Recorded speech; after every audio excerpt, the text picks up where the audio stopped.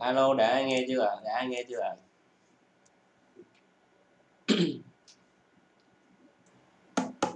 Anh Gen ơi, còn đó anh Gen ơi, có nghe không anh Gen ơi? Đã nghe chưa ạ? Đã nghe chưa ạ? Alo, đã nghe chưa ạ? Đã nghe chưa ạ? Anh Gen ơi, còn đó anh Gen ơi, có nghe không anh Gen ơi? Đã nghe chưa ạ? Đã nghe chưa ạ? Rồi, anh Gen ơi, còn đó anh Gen ơi, có nghe không anh Gen ơi? Alo, đã nghe chưa ạ? Đã nghe chưa ạ? Anh Gen ơi, còn đó anh Gen ơi, có nghe không anh Gen ơi? Đã nghe chưa ạ? Đã nghe chưa ạ? Rồi, anh Gen ơi, còn đó anh Gen ơi, có nghe không anh Gen ơi? Alo, đã nghe chưa ạ? Đã nghe chưa ạ? Rồi, anh Gen ơi, còn đó anh Gen ơi, có nghe alo, đã nghe chưa ạ? Đã nghe chưa ạ? Anh Gen ơi, còn đó anh Gen ơi, có nghe không anh Gen ơi? Đã nghe chưa ạ? Đã nghe chưa ạ? Anh Gen ơi, còn đó anh Gen ơi, có nghe không anh Gen ơi? Đã nghe chưa ạ? Đã nghe chưa ạ? Anh Gen ơi, còn đó anh Gen ơi, có nghe không anh Gen ơi? Đã nghe chưa ạ? Đã nghe chưa ạ? Anh Gen ơi, còn đó anh Gen ơi, có nghe không anh Gen ơi? Lúc nãy bạn short tin 365 có hỏi là Spider-Man bây giờ làm còn được không, đúng không ạ? Bây giờ bạn làm vẫn có view nhưng mà bạn phải làm đầu tư nội dung hay, với lại sau khi bạn có cái nội dung hay rồi á thì cái khâu sale với lại cái khâu view ban đầu phải tốt nữa thì bạn mới có view được.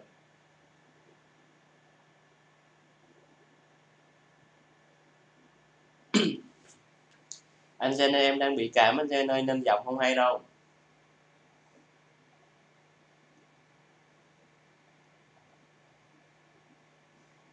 Sắp tin 365 bây giờ bạn đừng làm Spider-Man nữa, bạn làm cái khác đi. Có nên mua view. Chủ đề của bạn thì nên mua 20.000 view trở lên.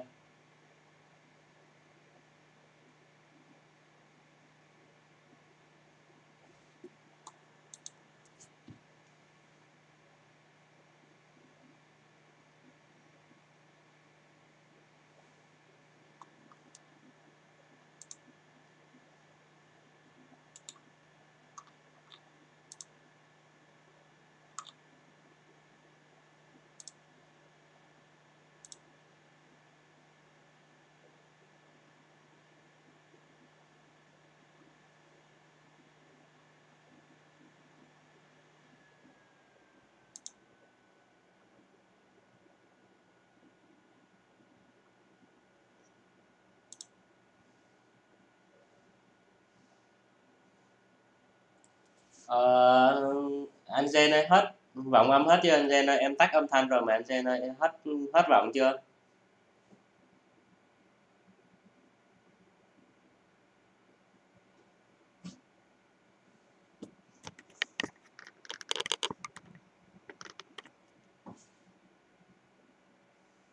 Bên mình còn bán view nha bạn ơi.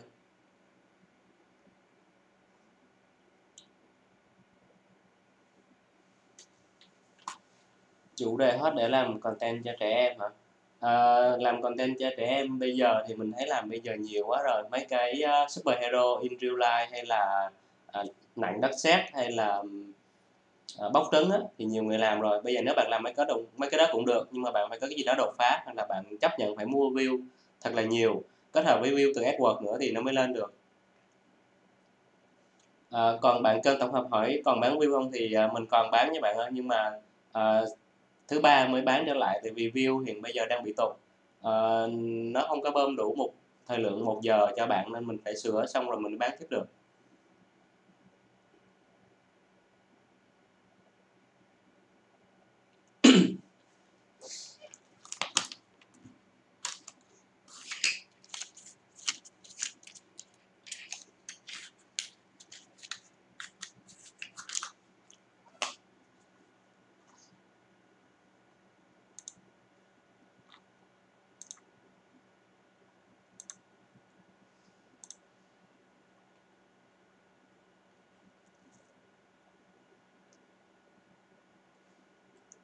Mua view cho kênh content bên mình thì yên tâm đi bạn ơi, view bên mình an toàn hoàn toàn 100%, bạn không lo bị chết kênh đâu.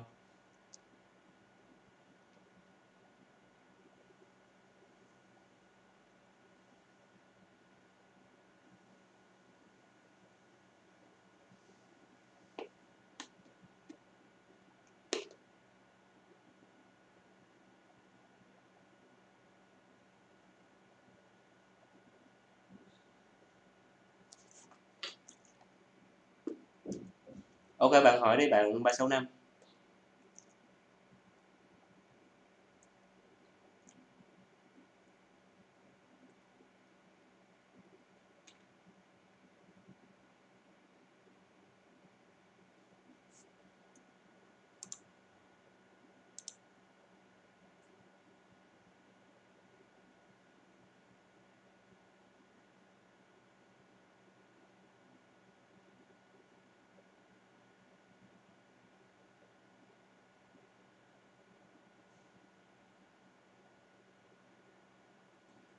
Ờ, thường xuyên của bạn là bao nhiêu video một tuần bạn ơi? Bạn có bao nhiêu video một tuần?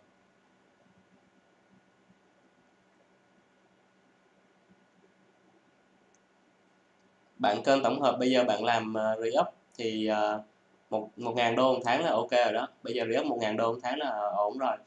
Nếu như bạn không muốn nó bất ổn sau này thì bạn sẽ tìm thêm những cái khác, như là bạn bán hàng tiếp thị liên kết trên web chẳng hạn, hoặc là bạn tiếp tục với YouTube, tiếp tục muốn làm với YouTube á, thì bạn có thể làm cái nội dung mới, ví dụ như những cái kênh giống như top 5 lạ kỳ á, bạn làm những cái top phim hành động, khoa học viễn tưởng gì đó chẳng hạn cũng được, tổng hợp những cái pha hay nhất trong phim á.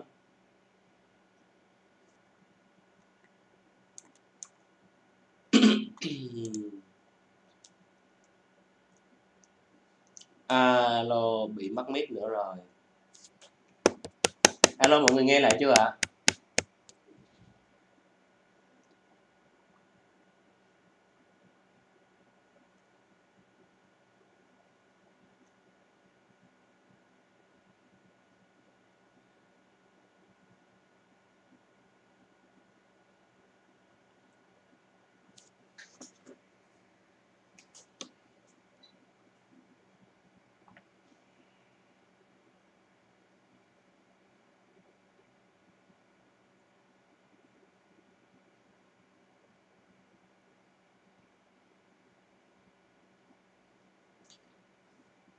Bạn shop 365 á, bạn làm video content, bạn up thường xuyên là bao nhiêu video một tuần bạn ơi?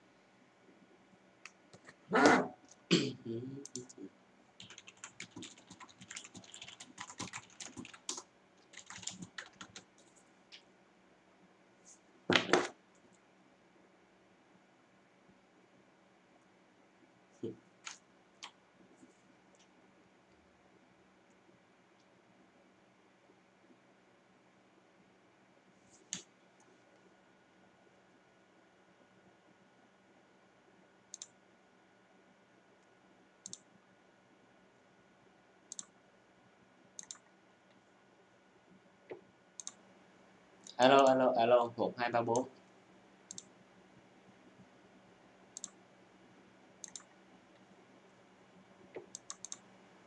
Alo, alo, alo, 1234. Có bạn nghe được, các bạn nghe không được. Kỳ người ta. Bạn shop 365 á, bạn up video content là bao nhiêu một tuần, bao nhiêu video một tuần? Còn bạn kênh tổng hợp thì nghe ok rồi, anh Gen cũng nghe ok rồi. Ok, bạn nghe. Cảm ơn bạn kênh tổng hợp nha. Nếu như cần hỗ trợ thì bạn hãy email cho mình nha.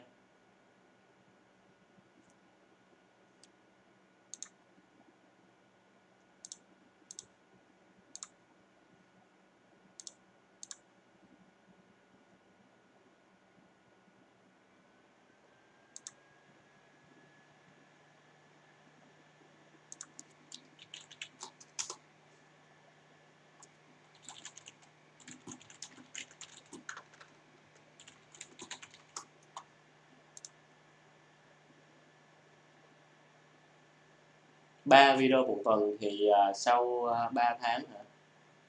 Mình coi lại xem nào. Ok, bạn up 3 video một tuần thì sau 3 tháng sẽ lên á, nhưng mà với điều kiện mỗi video bạn up lên thì bạn phải mua cho nó ít nhất là 10.000 view, sau đó bạn chạy thêm AdWords khoảng 1.000, 2.000 view nữa thì nó mới dễ lên được.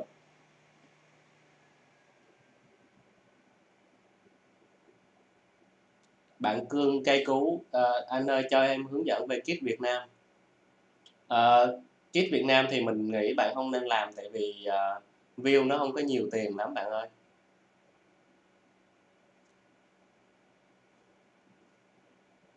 Cảm ơn anh Jen nha.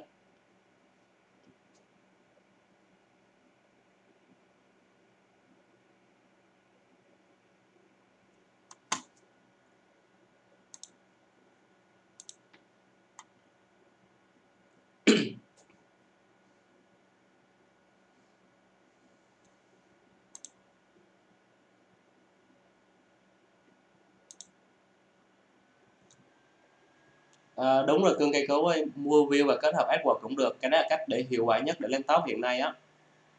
Khi mà bạn mua view xong khoảng với chủ đề kit của cái Spider-Man của cái bạn shop 3.5 nói á, thì bạn mua view khoảng 10.000 view, sau đó bạn chạy thêm 1.000, 2.000 view bên AdWords nữa là ok rồi.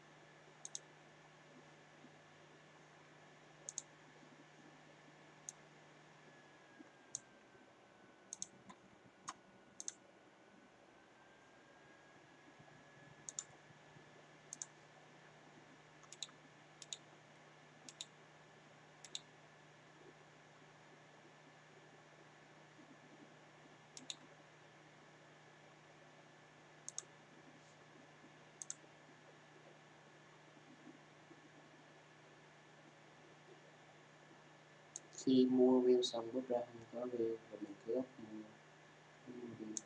bạn Cương cây cú ơi, bạn muốn có view á, bây giờ đầu tiên là khi bạn up video lên bạn phải để chế độ không công khai ngay từ đầu luôn. Sau đó bạn phải mua view ở bên Google AdWords á, ví dụ bạn mua 1.000, 2.000 view, bạn chạy view của AdWords á, chạy 1.000, 2.000 view cũng được tùy theo số tiền mà bạn có ở thời điểm đó. Sau khi mà view AdWords vừa xong á, thì bạn mua thêm view bên ngoài nữa, ví dụ như view dịch vụ bên mình chẳng hạn, bạn mua thêm nữa. Và sau khi cái lượng view bơm được 80% so với cái đơn hàng rồi thì bạn công khai video lên thì sẽ dễ có view hơn.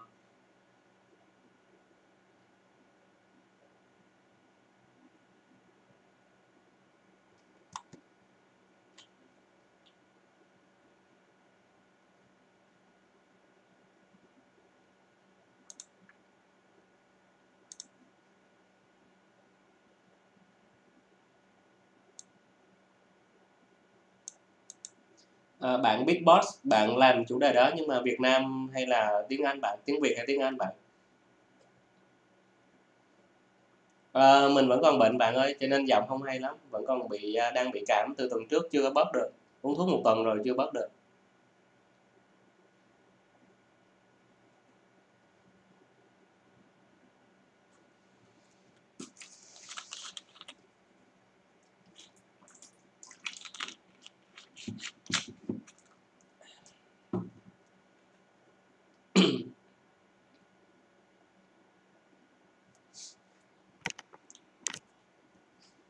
Ờ, Video không lời tiếng Anh. Nếu như bạn làm tiếng Anh mà không có lời thì chắc là bạn phải đưa cái phụ đề vào để cho người ta hiểu được nội dung, đúng không bạn Big Boss ơi?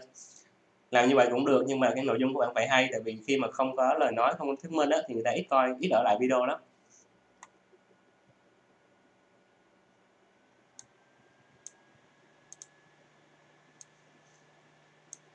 Rồi bạn nào có cách chữa bệnh thì chỉ cho mình luôn đi.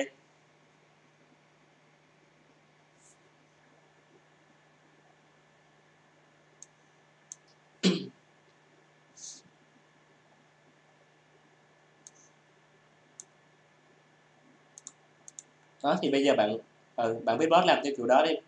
Bạn không có người thuyết minh thì bạn làm bằng không lời, bạn có phụ đề vô thì người ta mới coi được. Ôi trời ơi, vậy sao?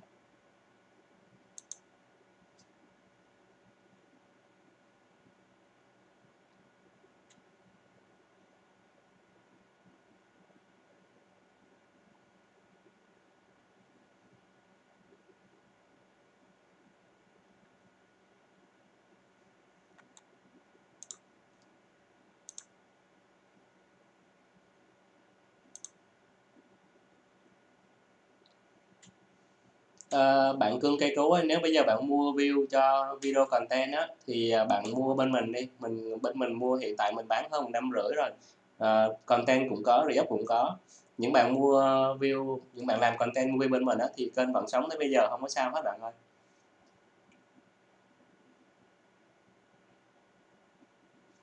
Mặt khác để đảm bảo cái video không bị chết á, thì khi bạn SEO á, bạn đừng có nên để những cái từ khóa spam, với lại cái hình thu nhỏ đừng có lừa tình người ta là được rồi.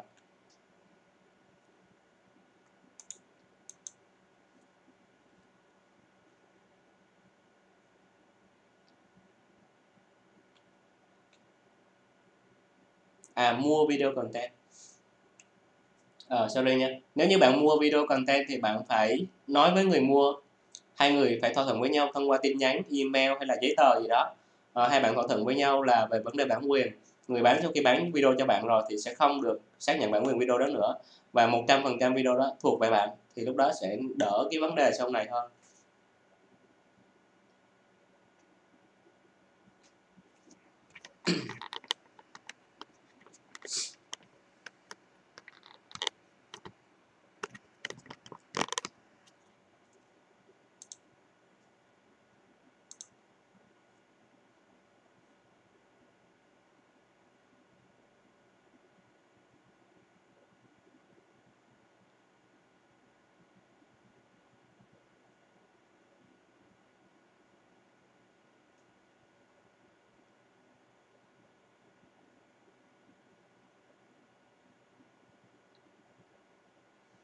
Ờ, Đầu tiên là khi mua á, bạn phải có cái giấy tờ hoặc tin nhắn hoặc email gì đó xác nhận bản quyền video đó thuộc về bạn, sau khi mà bạn mua xong, bạn trả tiền xong.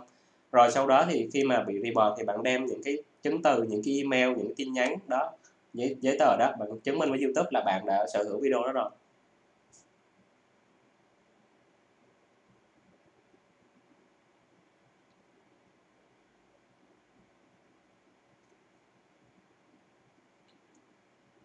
$170.000 một phút.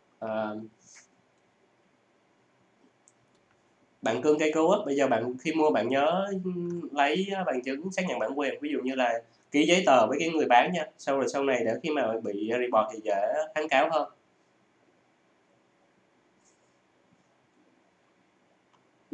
Hiện tại thì net của bên mình không có nhận vụ này nha bạn cưng cây cú á, bạn có thể liên hệ bên Yeowon á, thì khi đó bạn vào net Yeowon thì họ sẽ hỗ trợ bạn về vấn đề bản quyền hơn. Anh Shirohima Kenji, anh hỏi Content ID là gì? Content ID là một hệ thống của YouTube phát triển dùng để tự động nhận diện bản quyền video thông qua nhận diện hình ảnh và cái âm thanh trong video đó. Khi mà bị report thì thứ nhất có hai cách là cái người chủ sở hữu video họ sẽ dùng hệ thống Content ID để họ gỡ video xuống. Thứ hai là nếu như bạn lắp bản quyền á, thì họ sẽ dùng cái form report copyright bằng tay để họ gỡ video xuống. Còn nếu mà bạn muốn tìm hiểu thêm về Content ID á, thì bạn có thể search trên trang support.google.com, sẽ có nhiều tài liệu hơn cho bạn.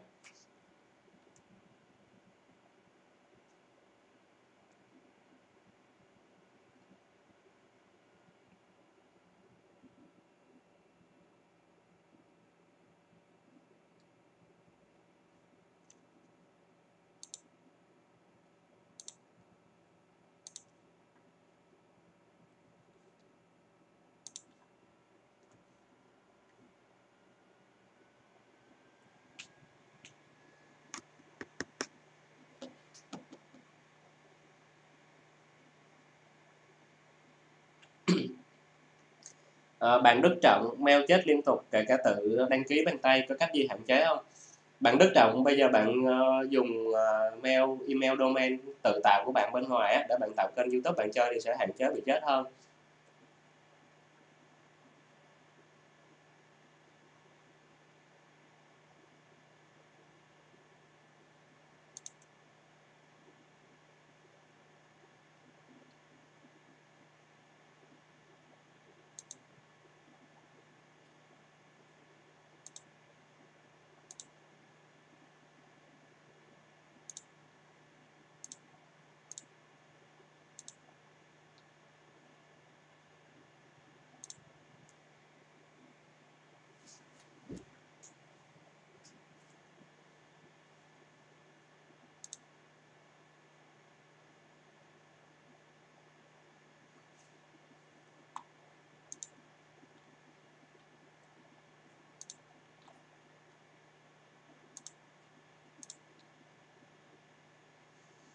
Bạn cơ tổng hợp, bạn dùng email domain thì bạn có thể tạo bao nhiêu kênh tùy ý một ngày cũng được, nhưng mà miễn là những kênh đó bạn tạo ra bạn phải sử dụng, chứ không được tạo ra để dành.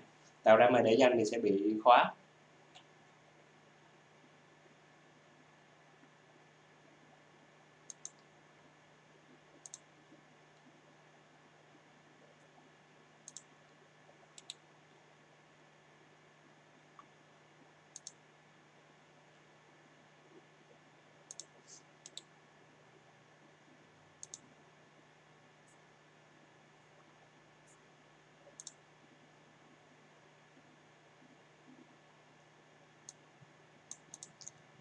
Re-up cho chủ đề cartoon và muốn kéo view thì mình có một cách cho bạn. Đó là bạn dùng những cái phần mềm mà tự động gia nhập vào group Facebook á. Bạn tìm những group liên quan đến hoạt hình á, bạn đưa vào. Hoặc là bạn target bằng quảng cáo. Những cái quảng cáo, những cái màu quảng cáo á, bạn target đến cha mẹ hoặc là phụ huynh, anh em của ờ, những cái đứa trẻ mà thích có hoạt hình á.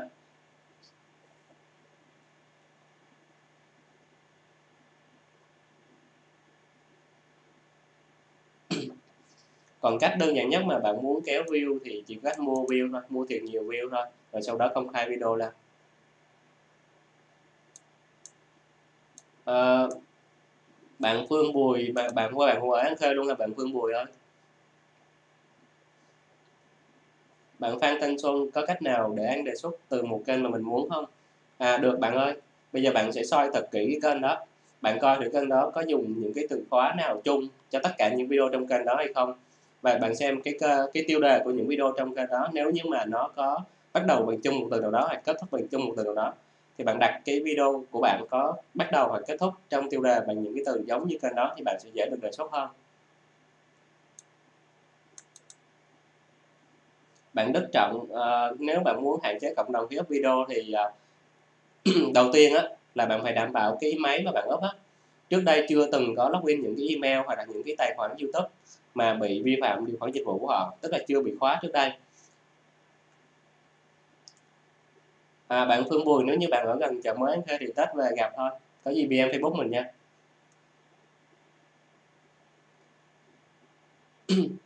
Bạn Cương Cây Cú, nhạc NCS là nhạc đó không có bản quyền cho nên họ làm lại được, ok hết, không sao hết.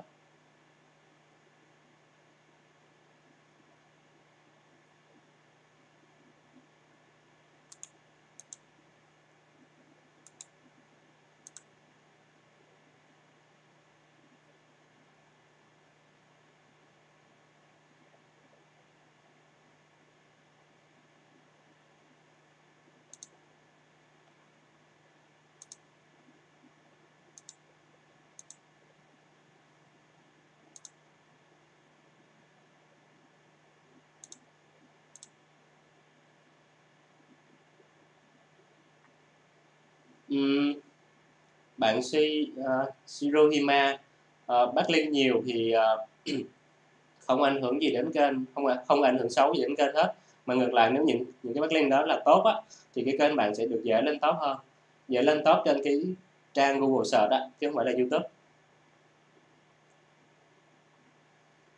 Bạn Cương Cây Cú ơi, những cái nhạc mà NCS á, no copyright á, thì bạn có thể tổng hợp lại và chạy qua cũng được, tại vì bản thân cái nhạc đó là không bản quyền rồi. Miễn là bạn ghi cái tên tác giả vào trong phần mô tả là ok, không sao hết.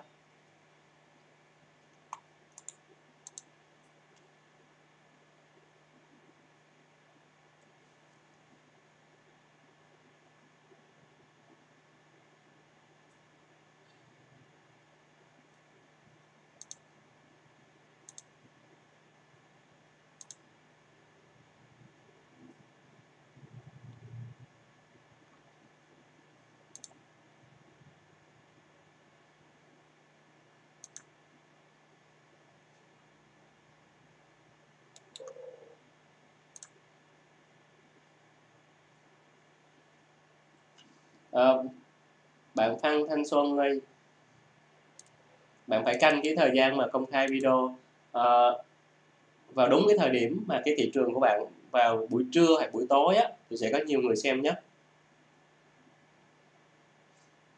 Bạn shop 365 muốn phát một video đã có trên YouTube á, thì đầu tiên là bạn phải sử dụng một cái phần mềm phát trực tiếp, ví dụ như là OBS hoặc là XSplit Broadcaster. Sau đó bạn mở cái phần mềm đó lên, bạn thiết lập là phát video từ một khung hình ở trên cái màn hình của bạn, bạn khoanh vùng cái vùng có video trên YouTube lại, sau đó bạn phát, thì lúc đó bạn sẽ phát được một video đã có trên YouTube.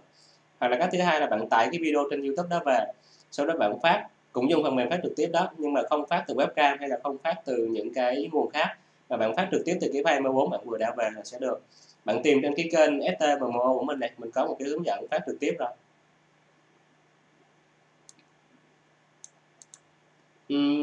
Bạn Phương Bùi, nếu như một người làm khoảng 4 tiếng ngày á, thì 500 đô một tháng thì là có thể, nhưng mà với điều kiện là bạn phải biết sơ qua về YouTube, bạn phải làm về YouTube khoảng ít nhất là khoảng 3 đến 4 tháng rồi thì mới được mức thu nhập đó, còn bây giờ bạn mới nhảy vào YouTube á, thì sẽ không được.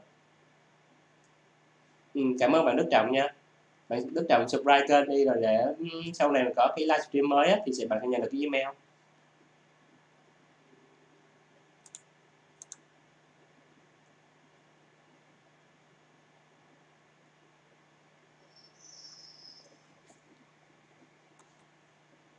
Cảm ơn bạn 365 nha.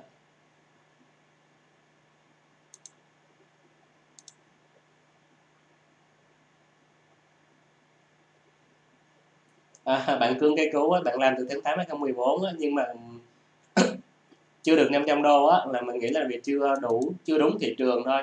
Bây giờ bạn nghiên cứu đúng thị trường hoặc là bạn có người hỗ trợ thì sẽ ok, chứ bây giờ làm một mình không, rất là khó. Phải làm có người hỗ trợ hoặc là làm team, làm theo nhóm á, sẽ dễ hơn. Bạn Phan Thanh Xuân ơi, trên Top Buddy họ báo 13 giờ, còn 20 giờ ở VN á, ở Việt Nam á, thì bạn nên bấm theo giờ Việt Nam thì đây chuẩn hơn. Chính xác nhất á, là bạn phải nghiên cứu cái video của bạn á, là thị trường nào coi nhiều nhất. Ví dụ như cái video đó mà Việt Nam coi nhiều nhất á, thì bạn có thể công khai trong khoảng thời gian là 11 giờ đến 13 giờ, hoặc là từ 18 giờ đến 20 giờ giờ Việt Nam, giờ đúng cái thị trường đó thì sẽ rất nhiều người xem. Bạn nên tính giờ công khai là giờ địa phương tại cái nơi bạn hướng đến, chứ không nên xem báo cáo ở trong những cái phần mềm hay là những cái nơi khác.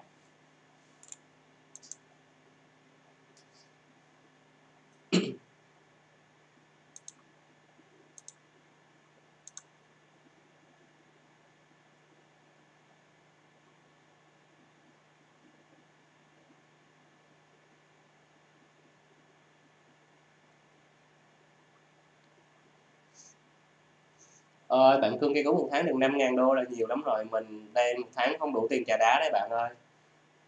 Nếu bạn bạn cưng cây cú mà bạn muốn làm content á, thì bạn có thể đăng ký khóa học bên mình, rồi mình hỗ trợ cho bạn một phần những cái thắc mắc trong lúc làm content. Bạn shop 365 thời gian đặt quảng cáo, những video nào mà trên 10 phút á, thì bạn mới nên đặt nhiều quảng cáo, và đối với những video trên 10 phút thì những cái quảng cáo phải cách nhau ít nhất là 7 phút, và đừng nên đặt ngắn hơn. Khi đặt ngắn hơn thì khi người ta tua á, thì quảng cáo nó sẽ tự biến mất, hoặc là khi tới đó nó sẽ tự biến mất chứ nó không hiện quảng cáo được, và YouTube sẽ tự động phân bổ lại nếu như bạn đặt quá dày. Nên cách tốt nhất là bạn đặt 7 phút giữa hai loạt video gần nhất.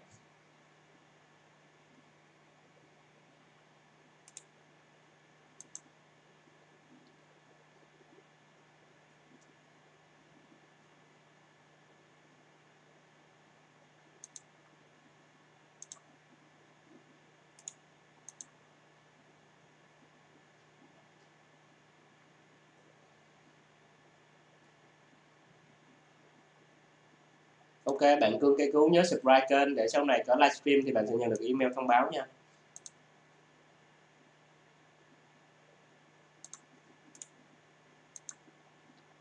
Nếu như video dài trên 60 phút thì bạn cũng đặt theo quy tắc đó luôn. Quảng cáo đầu tiên sẽ ở phút thứ 7, quảng cáo thứ hai sẽ phút thứ 14, quảng cáo thứ ba sẽ phút thứ 21 và cứ thế cộng 7 phút. Đừng nên đặt quá nhanh.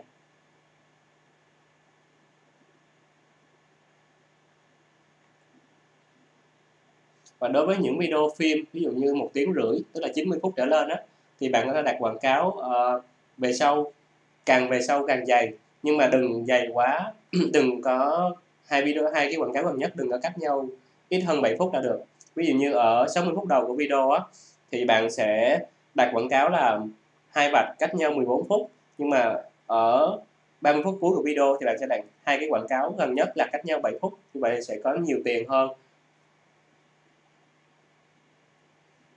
Cảm ơn bạn Đức Trọng nha, mình sẽ thêm cái livestream Facebook, tại vì bây giờ mình chưa có tìm ra cái công cụ để livestream từ PC lên Facebook, cho nên mình live trên YouTube trước.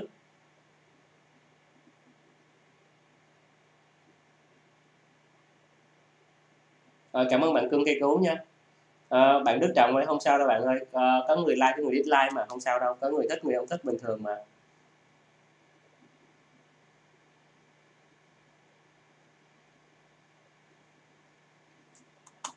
Với lại cái video này cái luồng stream này mình đã stream từ rất lâu rồi, cái dislike đó có thể là đến từ trước đây chứ không phải là video hiện tại.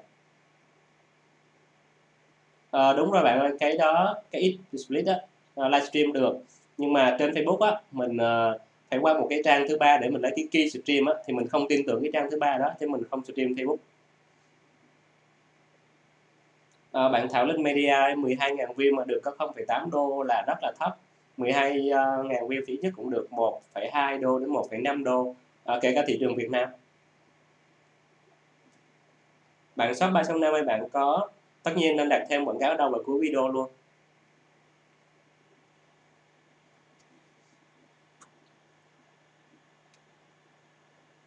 Bạn nào đang xem video này mà thấy video này hữu ích thì nhớ share cái video này lên Facebook ở chế độ công khai để bạn bè của bạn có thể xem được.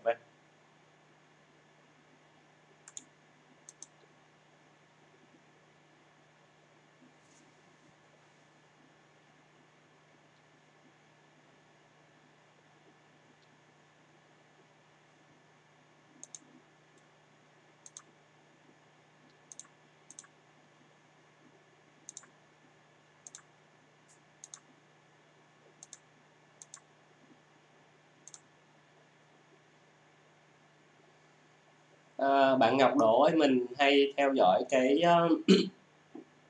forum nước ngoài, cái diễn đàn nước ngoài á, thì tí nữa mình sẽ ghi vào cái khung chat cái địa chỉ cho bạn.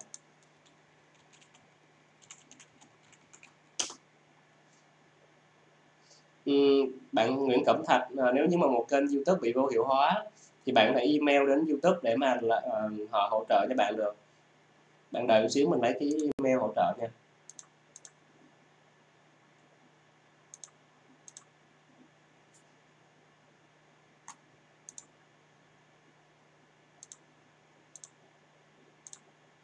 Mọi người đợi một xíu mình sẽ lấy cái email hỗ trợ để mình hỗ trợ cho bạn Nguyễn Cẩm Thạch, rồi những câu hỏi khác mình sẽ trả lời lần lượt.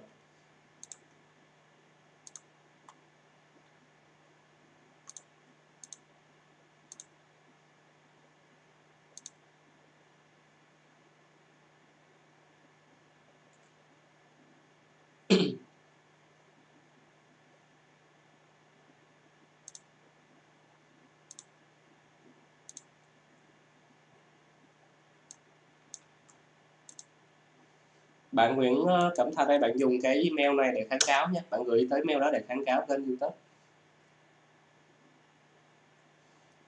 Bạn shop 365 ở cái kênh 36.000 view mà không được 1 đô á, thì cái lượng view chính là đến từ nước nào bạn ơi? Re-up thì bạn sẽ sử dụng những cái công cụ như là 4K video downloader hoặc là free YouTube downloader để bạn tải kênh về rồi bạn re-up. Nhưng mà hiện tại thì bạn không nên dùng kiểu đó, mà khi tải về á, bạn nên dùng một phần mềm convert cái video, chuyển cái video đó sang một định dạng mới rồi bạn up lên YouTube. Bạn Thảo Linh Media, bạn muốn đạt tiêu đề tốt á, thì một tiêu đề tốt là bạn phải có ít nhất là một từ khóa trong đó và nhiều nhất là 3 từ khóa. Và những cái từ khóa trong tiêu đề phải ghép lại thành một câu có nghĩa, chứ không nên đặt theo kiểu là tiêu đề có từ khóa thứ nhất, phẩy từ khóa thứ hai, rồi phẩy từ khóa thứ ba. Như vậy sẽ bị Google đánh dấu là spam. Tiếp theo là nên hạn chế là trong phần mô tả bạn nên hạn chế đặt từ khóa theo kiểu là phân cách nhau bằng dấu phẩy. Theo đó thì bạn sẽ viết một câu từ 300 đến 500 từ, có chứa tất cả những từ khóa bạn muốn SEO, sau đó bạn dán phần mô tả. Bạn shop 3.5 ở kênh Việt Nam thì ít tiền, vậy là đúng rồi. Tại vì người Việt Nam đa số là chạy quảng cáo và những cái IBM hay là CPC ở Việt Nam rất là thấp.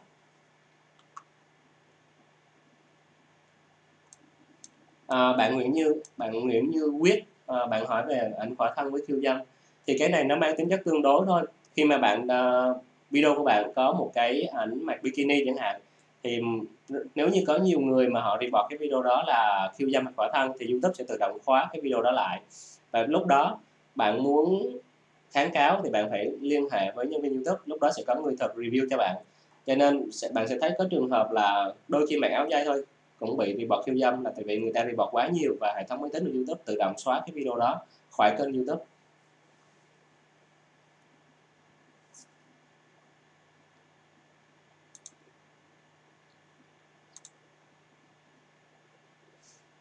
Còn những kênh lớn thì họ có thể kháng cáo được rồi thì Google sẽ cho tin tưởng kênh đó hơn, cho nên họ có thể up được những cái video như là gái mặc bikini áo tắm chẳng hạn thì không sao hết. Bạn anime, bạn có nhiều AdSense thì bạn có thể xem bài viết hướng dẫn cách login nhiều AdSense trên trang web của mình ở địa chỉ là kiếm tiền từ youtube.com.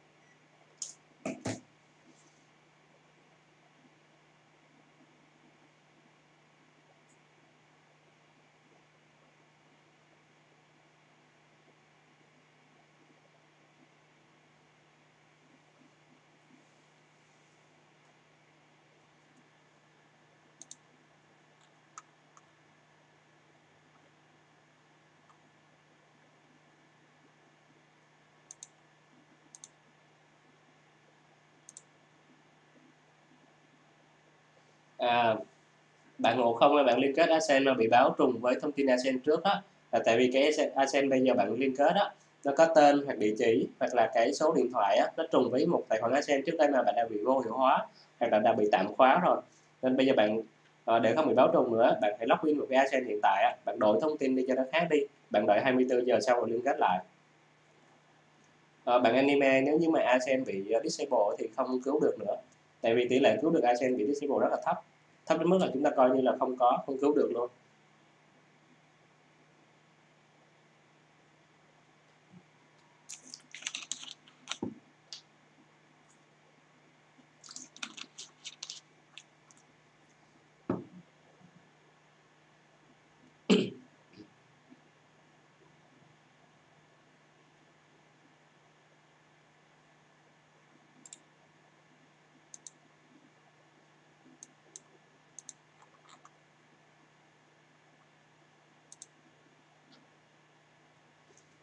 Bạn Ngọc Đỗ ơi, dịch vụ nhận pin đó là tại vì họ có thể làm họ nhờ những người ở bưu điện sẽ lấy những cái địa chỉ mà có địa chỉ, sẽ lấy những cái mã pin mà có địa chỉ của khách hàng bên họ, hoặc là nguyên con đường đó thì không có ai chơi AdSense hết nên họ sẽ gom cái thư về riêng cho họ.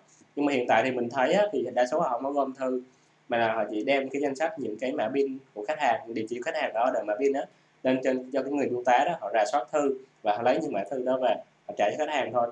Bản thân bên mình thì mình cũng làm dịch vụ nhận pin thì mình cũng làm theo kiểu đó, nghĩa là mình sẽ nhờ cái anh bưu tá đó mình in cái danh sách khách hàng nhận mã pin của mình ra, bao gồm tên và địa chỉ. Thì mỗi khi có mã pin về, anh Phương Tác sẽ sắp xếp những cái thư đó, anh nó tra xem là mã pin đó số mấy anh nó ghi vô danh sách đó, sau anh đưa cho mình, sau đó mình trả khách hàng. Còn những cái lá thư mã pin đó thì nếu như mà địa chỉ đó có thật ở con đường đó thì anh nó vẫn trả bình thường như những người đó, chứ mình không có gom thư.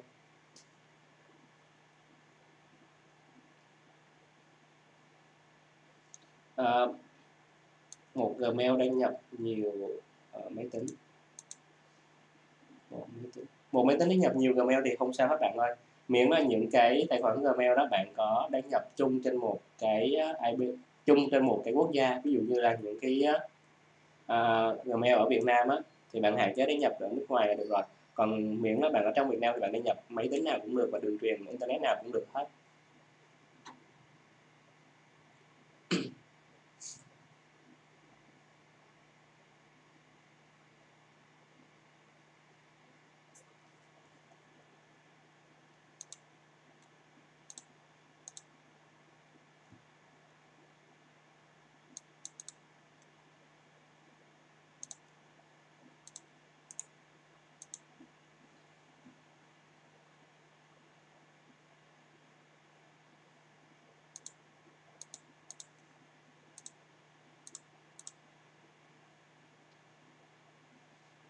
Bạn Ngộ Không ơi, tạo nhiều ASEAN thì bạn có thể tham khảo được trên cái bài viết hướng dẫn trên website của mình ở địa chỉ là kiếm tiền từ youtube.com nha bạn Ngộ Không. Ở trên đó mình có hướng dẫn cho bạn rồi. Bạn cứ kêu cứu một mail đăng nhập nhiều IP thì không sao hết, miễn là những IP đó cùng quốc gia với cái IP lúc đầu bạn lập cái mail đó là ok. Mà nếu bạn sợ thì bạn có thể dùng cái thủ thuật là export cookie ra, bạn copy cookie ra sang máy khác, bạn login là được. Bạn India, bạn hỏi là làm thế nào để đăng nhập nhiều Gmail trên máy tính mà không sợ bị spam. Thì trước tiên mà không sợ bị chết tài khoản Gmail thì bạn phải chắc chắn là bạn không vi phạm điều khoản dịch vụ bên họ. Thứ hai là bạn sử dụng tính năng Add Account ở trong cái YouTube để bạn đăng nhập nhiều tài khoản Google vào. Bạn bấm vào cái avatar ở góc trên bên phải của kênh YouTube bạn sẽ thấy cái nút Add Account. Lúc đó bạn sẽ có quyền add thêm tối đa là 10 tài khoản Google khác vào trong từng việc đó, và bạn login như vậy sẽ rất là an toàn. Tiếp theo là bạn sẽ hạn chế login những cái tài khoản Google đó trên những cái máy mà có IP khác với cái IP lúc đầu bạn lập. Ví dụ lúc đầu bạn lập cái tài khoản Google đó ở trên IP Việt Nam thì bạn sẽ hạn chế mang những cái tài khoản Google đó lên IP VPS ở Mỹ hay là ở Hàn, ở đâu đó khác Việt Nam. Hạn chế tình trạng đó thì sẽ khó bị chết hơn. Bạn Phan Thanh Xuân ơi, việc share lên G cộng thì hiện tại là sẽ có câu traffic về tốt và tạo backlink cho cái video của bạn thôi.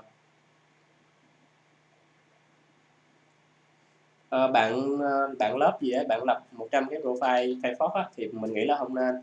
Cách an toàn nhất là bạn sẽ sử dụng cái tính năng Add Account, bằng cách là nhấn vào cái avatar ở góc trên bên phải của cái kênh YouTube hoặc là trong cái mục Gmail bạn sẽ nhấn cái nút Add Account và bạn đăng nhập nhiều tài khoản vào trong đó. Và khi bạn có quá nhiều tài khoản thì bạn sẽ sử dụng nhiều trình duyệt để đăng nhập, chứ không nhất thiết phải sử dụng một trình duyệt và tạo cái profile, như vậy sẽ không an toàn.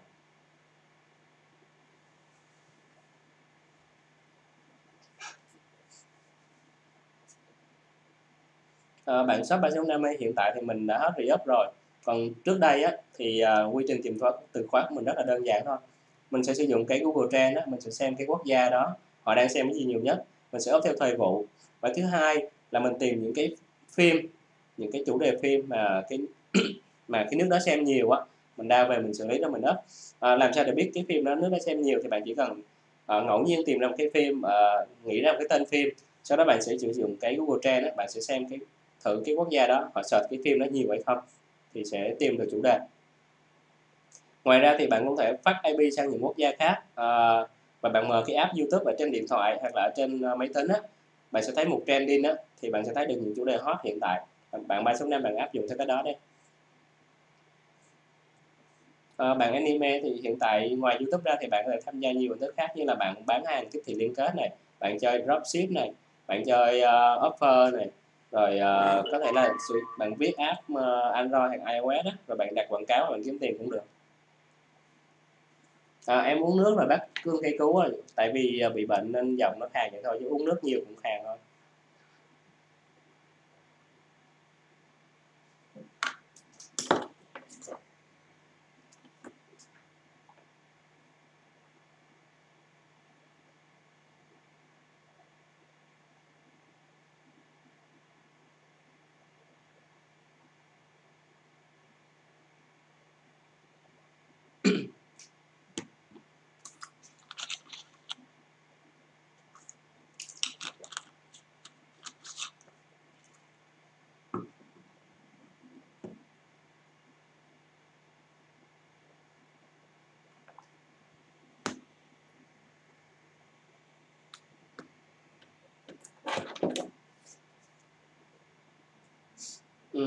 bạn muốn hạn chế chất lượng máy ảo thì bạn cài những hệ điều hành nhẹ như là Windows XP hoặc là Windows 7, hoặc là bạn những cài các hệ điều hành các bản phân phối Linux đó, nó sẽ nhẹ hơn.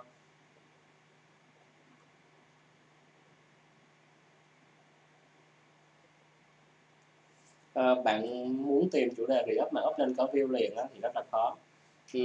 Bạn có thể spy chủ đề bằng cách là bạn phát IP máy tính sang một quốc gia nào đó, sau đó bạn mở cái trang YouTube của quốc gia đó ra, bạn mở cái tab trending đó, thì bạn sẽ thấy được những cái chủ đề hot bên đó.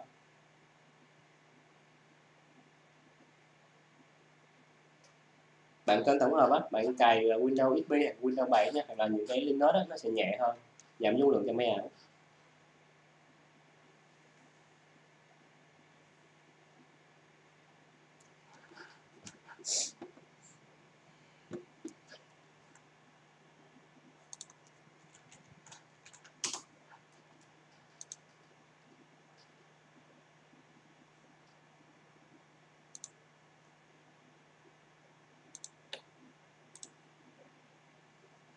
Hiện tại thì mình không chích arsen nha bạn anime, mình không có chích arsen.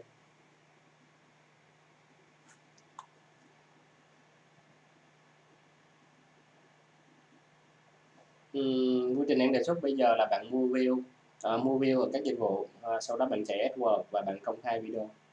Tất nhiên là bạn phải SEO video tốt nữa.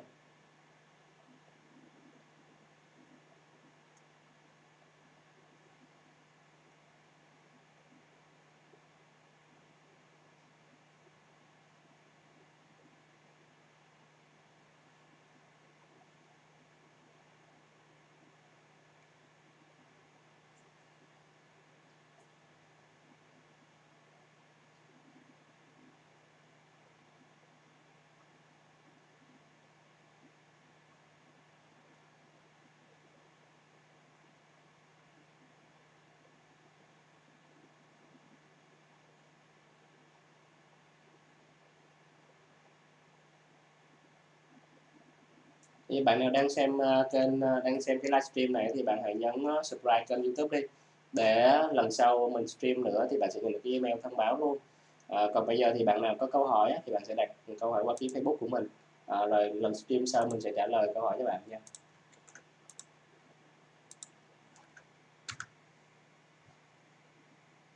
Đúng rồi bạn, bây giờ bắt buộc phải mua view rồi. Bạn mua view đề xuất á, thì bạn mua một đàn gà cũng được, mua ở đâu cũng được, và sau đó kết hợp thêm view AdWords nữa là được.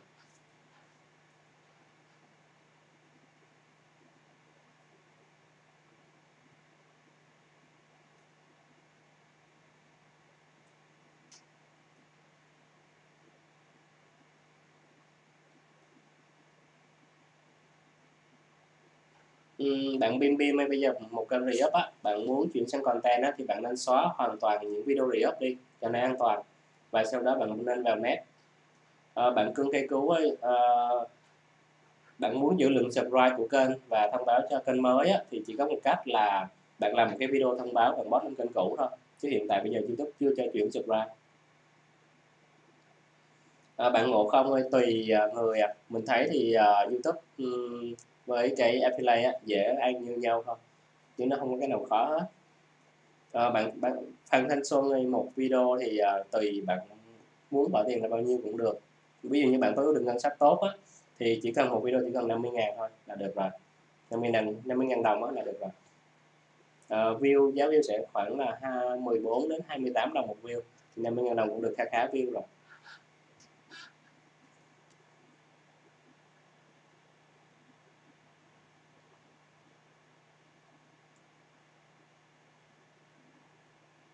Bây giờ 12 giờ rồi, Sơn xin phép sẽ ngừng cái stream này thôi. Có thể là ngày mai 11 giờ ngày mai thì Sơn stream trước, cho nên mọi người sẽ có thể subscribe kênh. Hẹn mọi người gặp lại vào 11 giờ ngày mai nha.